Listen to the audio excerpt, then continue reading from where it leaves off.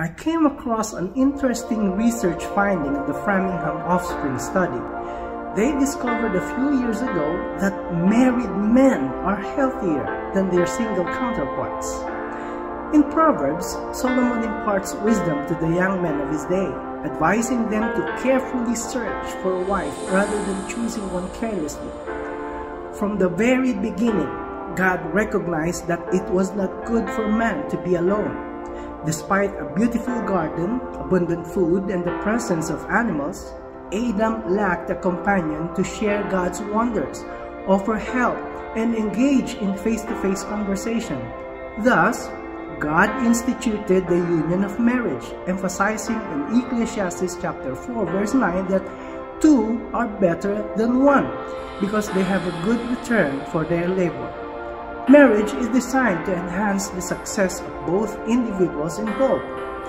Ultimately, marriage reflects God's relationship with His church, where believers are referred to as His bride, signifying a committed and enduring connection for better or for worse upon saying yes to Him.